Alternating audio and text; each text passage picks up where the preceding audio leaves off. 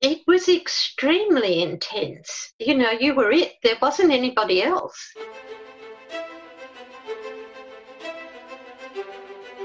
Welcome to the podcast where we track down Australian war veterans, have a chat with them, and hear their stories. I'm Alex Lloyd, and this is Life on the Line. The only thing I was scared of was failing, with letting down the people there that I was supposed to support. Things went south really bad. You've got to have an element of crazy to be good at what we do. There was an ego attached to being a gunfighter. I've been shot. Being around big, tall trees, thick shrubbery, potentially connects him to other moments in his life during battle. Get out and walk in a minefield not knowing when your legs were going to get blown off. You know, we're a part of this The fight. story of transformation is powerful.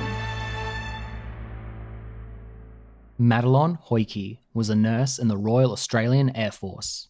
In 1965, she was deployed to Butterworth, Malaysia, where she nursed Australian soldiers that had been wounded in action in the Vietnam War. This is her conversation with Angus Hordern, where she gave us a nurse's perspective to the Vietnam conflict.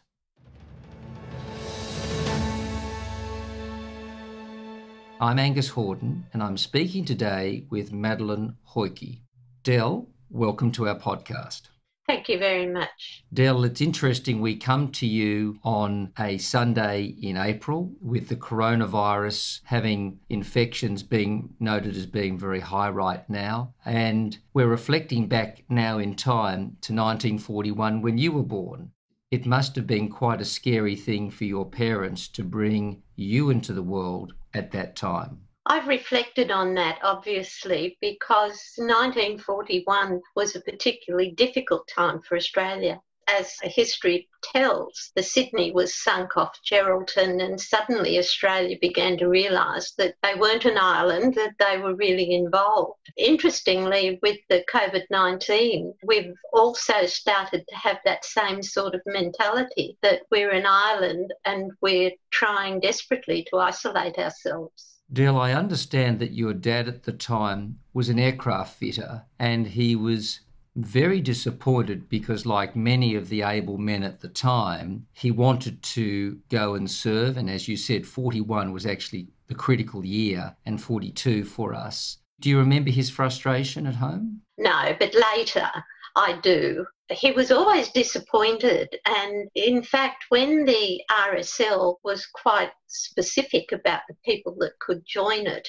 in the late 40s, was that you had to have operational service, and he didn't, and so he felt like he was a lesser person, although he was a volunteer. And it's the luck of the draw if you get posted somewhere where you gain operational service. In fact, it's really quite unfair.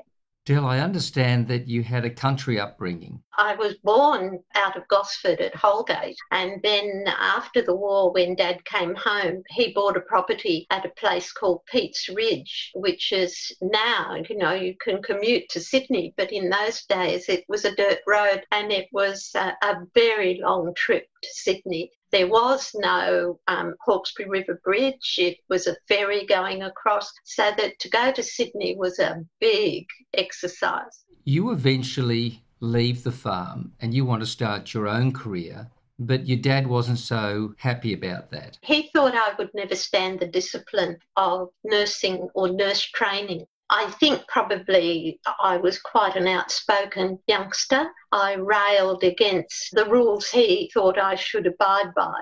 I wanted to go nursing, and my mother said, well, if you're going to go nursing, you're going to go to the best place. And so that I was very lucky to go to Royal Prince Alfred in Sydney. And I can remember having done interviews to be able to get in there, that the matron of the day said to me, oh yes, we do like to take some country girls who've been to public schools, because it was a place where really a lot of the private school girls and it was considered the top of the training schools at the time. So what actually led you to go into nursing? Oh, I'd had my tonsils and adenoids out.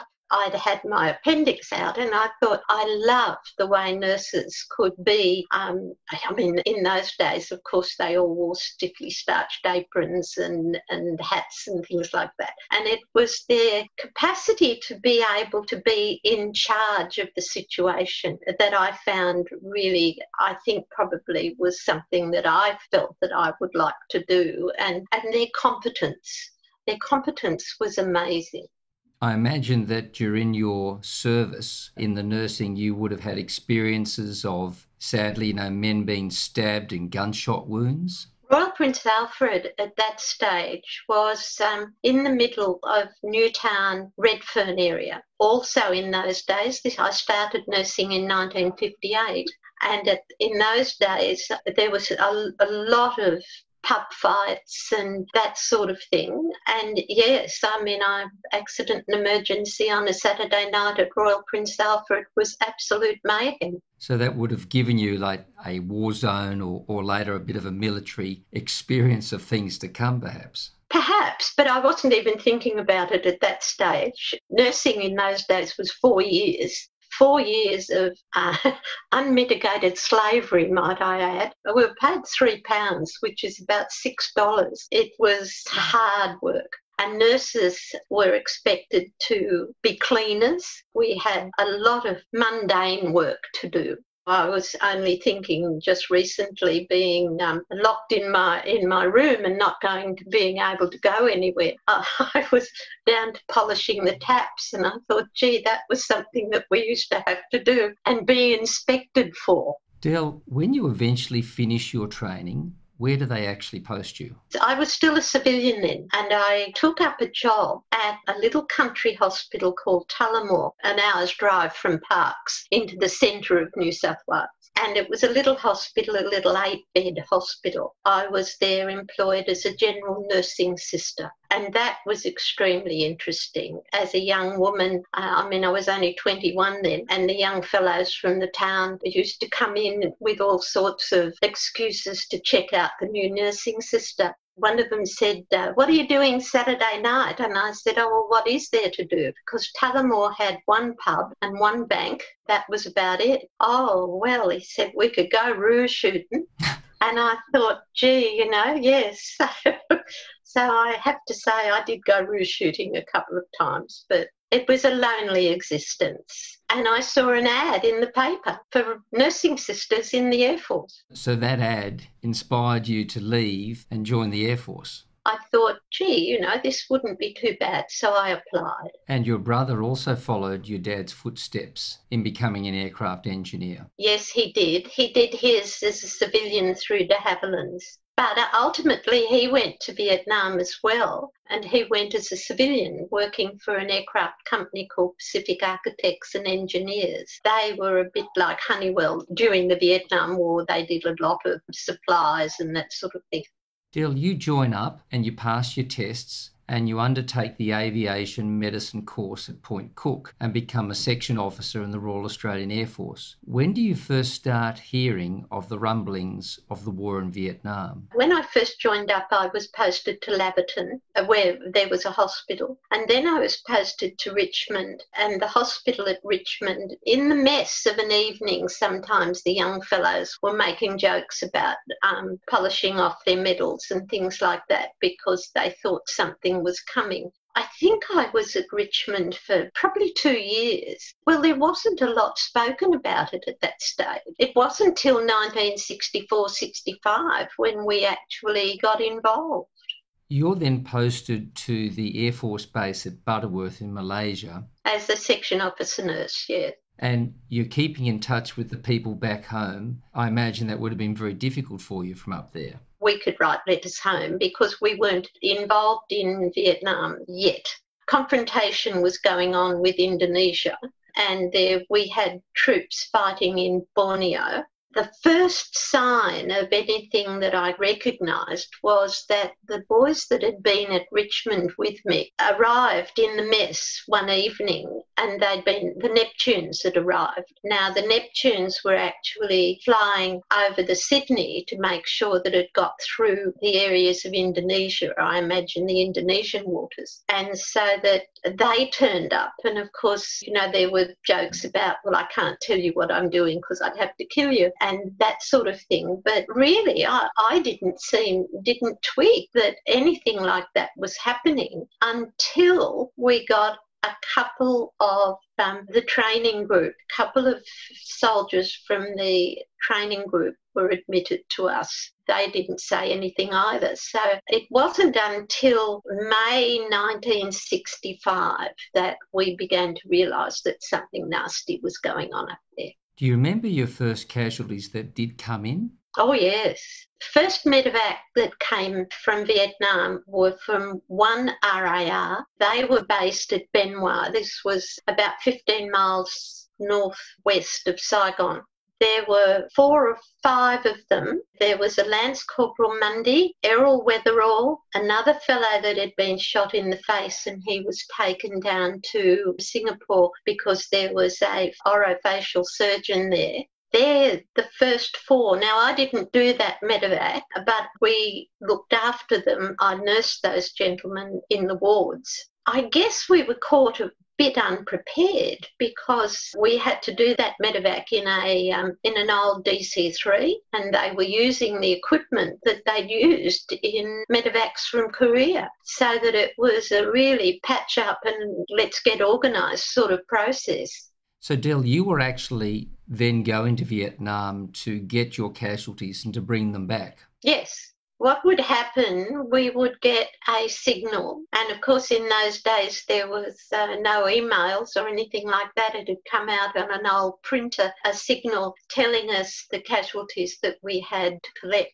And that meant that it gave us an opportunity to prepare the sort of equipment that we might need, so that was part of our responsibility as the nurse doing the medevac, was to load up the equipment that you felt that you would probably need to use. If it was an emergency, then we would use the old Dakota. It was obviously, the Dakotas were in the Second World War, so that they were less than comfortable. And the only thing was that they had a very, very good heating system. But usually we would do the medevacs on the Hercules. Now, the Hercules were running from Richmond to Butterworth, and they would unload stores and that sort of thing. Then we would load our gear on, and we would then fly to Saigon or Ton Son Nhut Airport. The Hercules don't have very adequate toilet facilities. In fact, the old A model's toilet was a thing that folded down from the side of the aeroplane, and you had to mount these 2 or 3 steps up and sit on this can.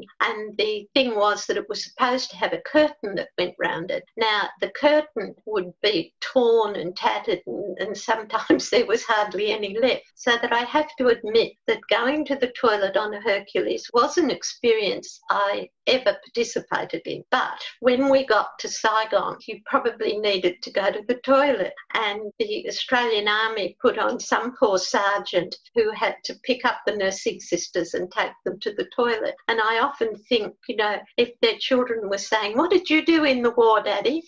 they would say, "We took the nurses to the toilet."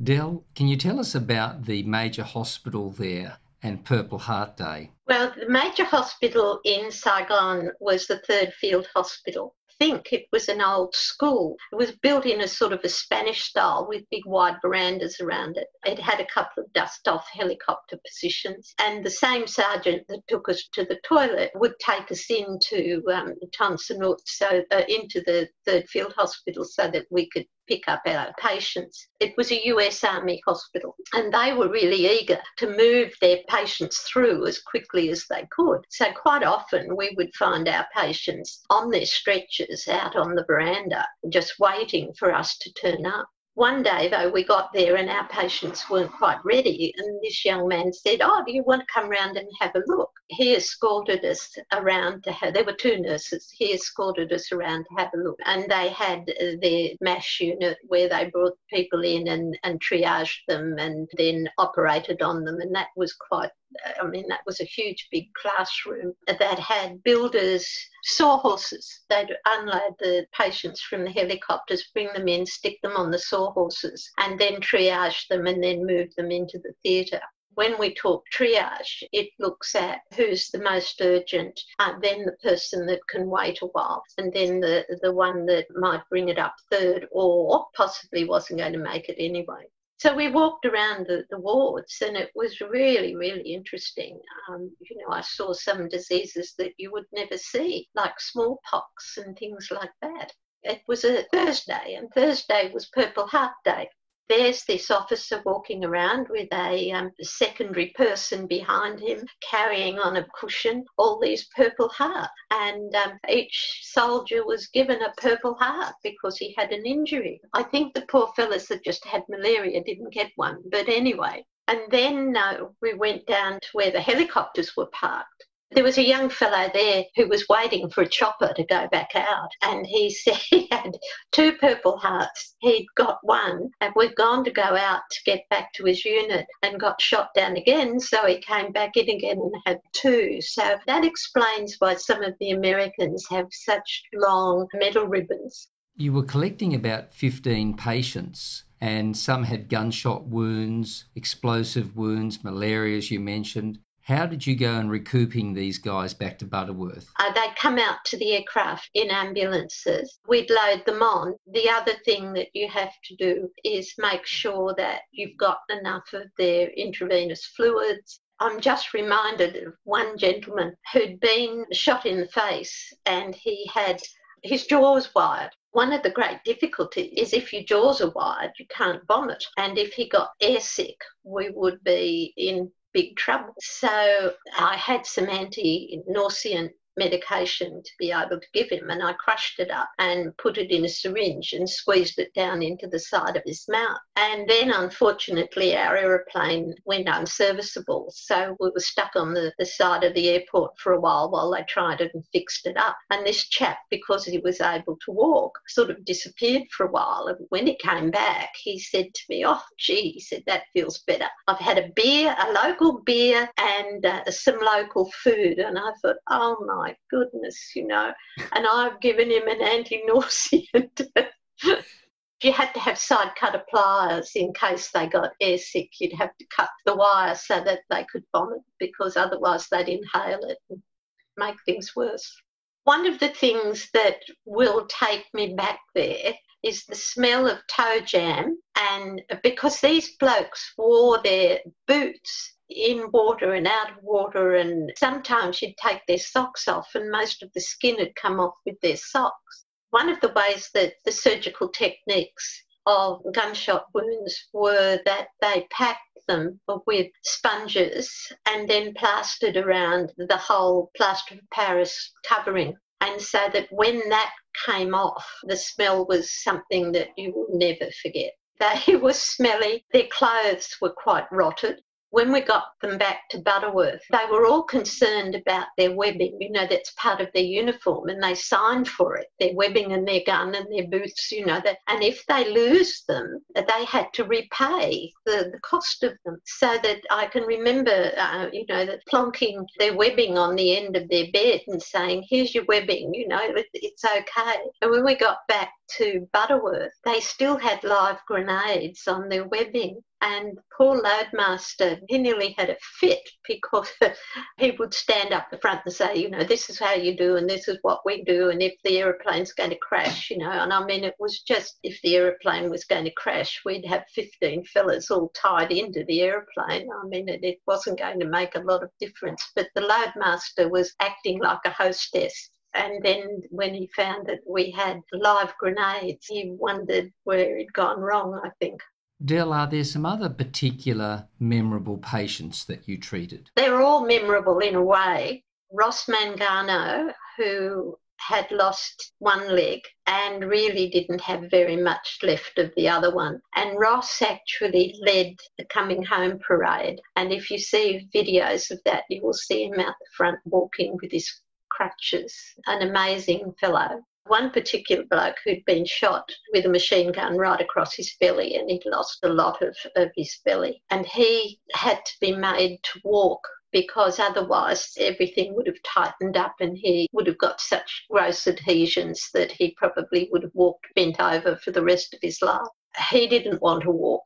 His language was quite uninviting at times. The one way I found to make him walk, he used to tell me that if he could get me, he'd knock my effing head off. So I used to stand about 2 metres in front of him and say, well, come and get me and you can knock my effing head off. But once he got to a certain point, I'd say to him, well, you can go back to bed now, you're okay. And he'd mutter and scream, but at least we got him home. And I believe he's still alive, or he was still alive. So that, it might have been harsh, but it worked. So, Del, you obviously went through periods of intense stress and strain. How intense was that workload when you were doing those evac missions? It was extremely intense. You were it. There wasn't anybody else. It took a fair amount of strength, using every inch of your knowledge. But in fact, it was what you were trained to do, and there was a certain element of satisfaction associated with that. It was tough, but unlike a lot of things, you could see that there were positive outcomes. So all the training that you had done, going back to Royal Prince Alfred and then with the military, it never quite prepares you for the catastrophe of war and the suffering of men that you were going with. That is a thought that comes to me in retrospect. But when I was in the middle of it, I didn't have time to think about it. You were just so busy. And of course, I was very young and I'd met the man that ultimately became my husband. So, life was just giddy. It was full of excitement, but not always good excitement. But certainly it was intense, and that's probably the best wording I can use. And you would have gained solace with camaraderie with your fellow nurses? Oh, gosh, yes. Somebody said once, you drank it down, and I suspect probably we did. In those days, drinking and smoking and partying were the things you did when you were off duty. Yeah, a release for the pressure that was building up. I think so, yes, I think so. When did you get the odd moment to yourself? Because I understand some couples used to nip down to the beach together. There were there were 3 or 4 romances going at the time. And you have to understand, I think that there were only about 20 nurses and about 200 young pilots and navigators and that sort of thing in the mess, so that it was bound to happen. As I said before, we were in the middle of confrontation. And so that the mess at Butterworth was right on the beach. It was a really spectacular position. But right on the beach also was a gun emplacement with a whole lot of, and I don't know whether they were New Zealanders or Australians, but it was a big gun. They were there, and of course they had a spotlight to be able to see if the Indonesians were coming, but mostly they looked to see who was going out with who and ruining any sort of a close engagement on the couple's part. And Del, as you were saying, you met your husband in Malaysia. Was he in the mess as well? Yeah, he was a navigator on Canberra's. After 12 months in May 1966, your deployment finishes and you return home. What happens to your Air Force career after that? We got engaged before Fred came home. Fred came home about 4 or 5 months before me. He then had to write and say, yes, he intended that we would get married. And the moment that happened, my service was no longer considered necessary. It wasn't put like that. I was no longer suitable for service. The moment you became married, that you couldn't still stay in. Del, that's funny because the nurses who pioneered the way in the First World War were the same, that they were fine to serve at Gallipoli and on the Western Front, but as soon as they married someone, they sent them home.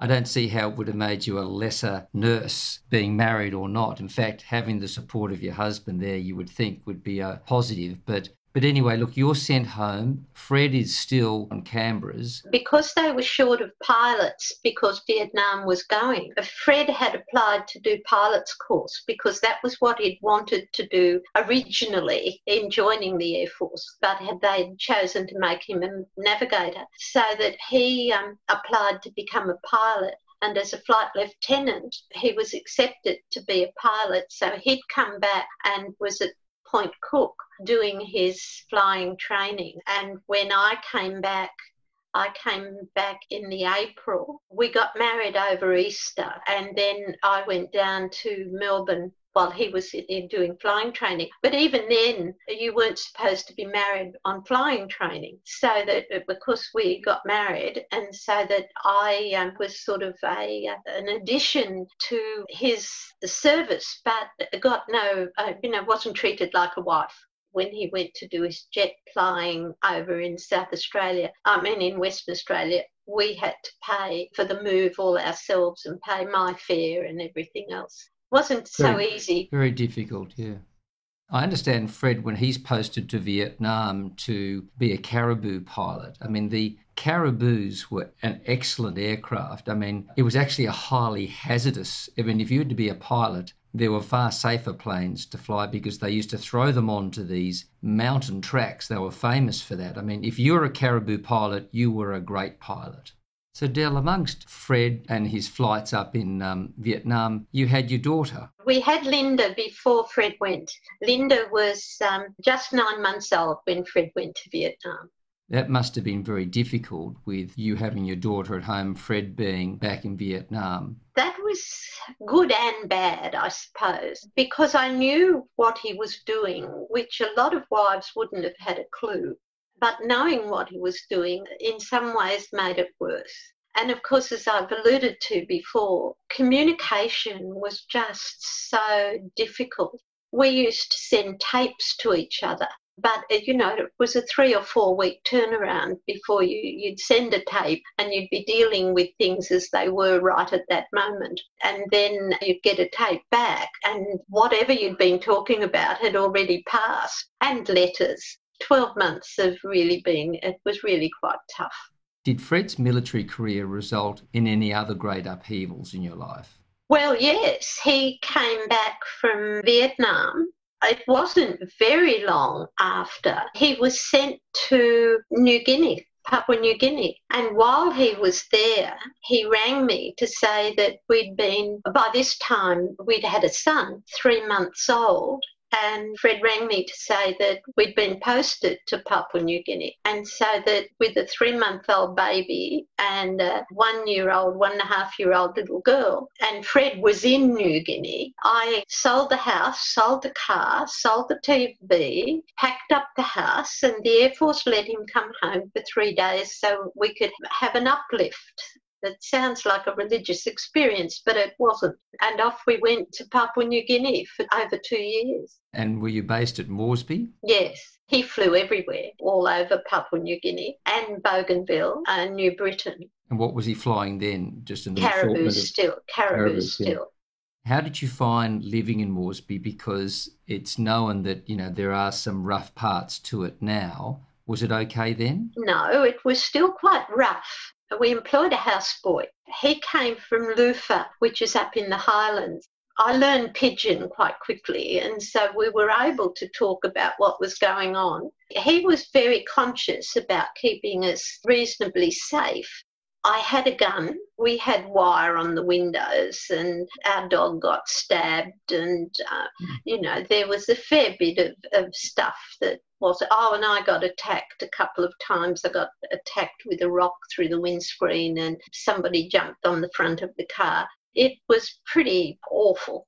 Anyway, I worked at a squatter settlement mission as a nurse, got involved in that with a priest called Father Frank Flynn, who'd been quite famous during the Northern Territory and that sort of thing. And he came and saw me and asked me, would I like to go and help? So I said, yes, I'd go and help. And there was a nun running it. And of course, as soon as I turned up, the nun got sent somewhere else. So there I was. And I used to be able to take Peter, my son, have him in a playpen, and the Marys would come and look at him. And one of the interesting things in New Guinea, you were not allowed to wean a baby off the breast onto a bottle. And the reason being, there's no sterilising and there was no capacity to be able to keep the bottles clean. And there was also a bit of a cargo cult about feeding, white babies were fed through with a bottle. And that's why they ended up having all the jobs and things like that. So that if they fed their baby with a bottle, maybe the same thing would happen. That was an interesting exercise too, because my son is 6'5", so he was a big baby, and the Marys would look at him and wonder, whether it was something special that white people had to be able to grow such big, tall babies. Del, did you take the opportunity to go to the war cemetery in Moresby when you're there? Yes, I did. I went to Bamana twice. I went on Anzac. The dawn service at Bamana is just something to behold. Words can't explain how emotional it is. But also, during Fred's time there, they discovered an aircraft, a Dakota, that had been bringing prisoners of war back from Java. It had misread the maps and had crashed into one of the mountains. It was up above the tree line, so some of those mountains go up to 16,500 feet. They'd found it. The helicopter had gone in and they'd found the people there, but they'd also found that there was a nursing sister there.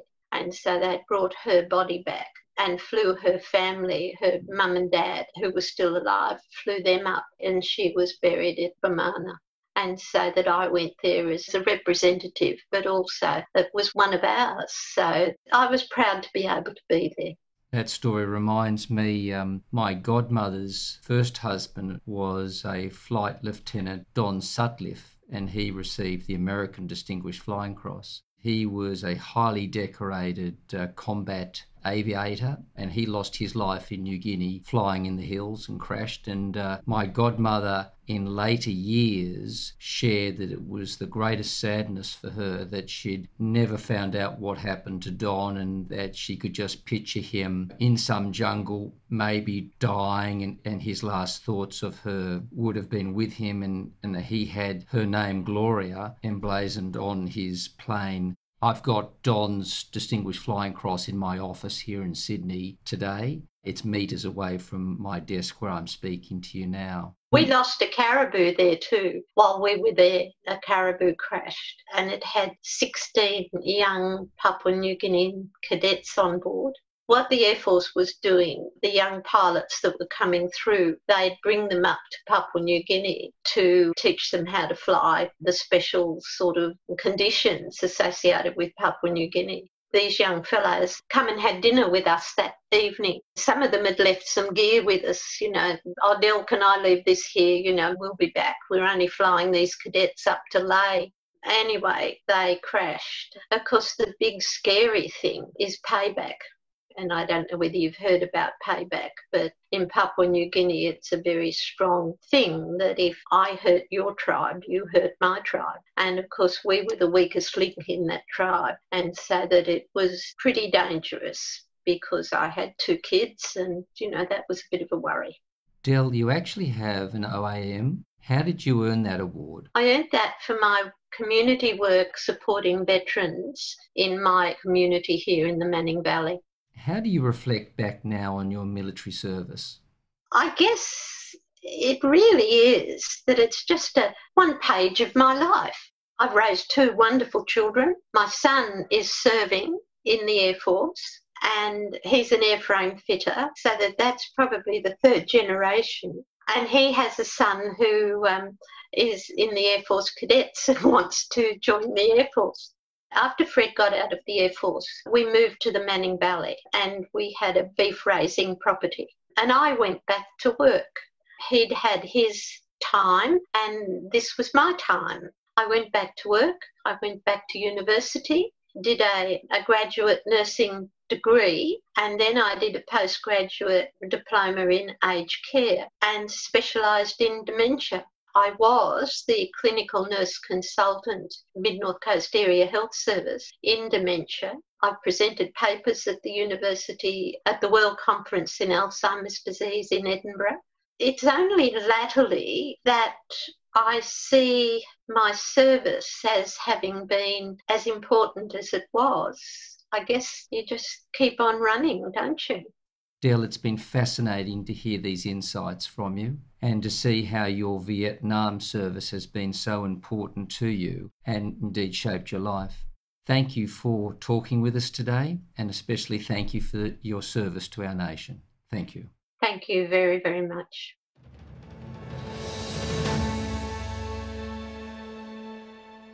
Never miss an episode.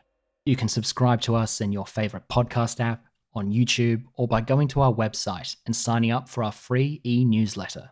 Our website is www.lifeonthelinepodcast.com. You can also follow us on social media. We're on Facebook and Instagram at Life on the Line Podcast, and on Twitter at LOTLPod. Life on the Line is brought to you by Thistle Productions, artwork by Big Cat Design, music by Dan Van Werkhoven. Thanks for listening, and lest we forget.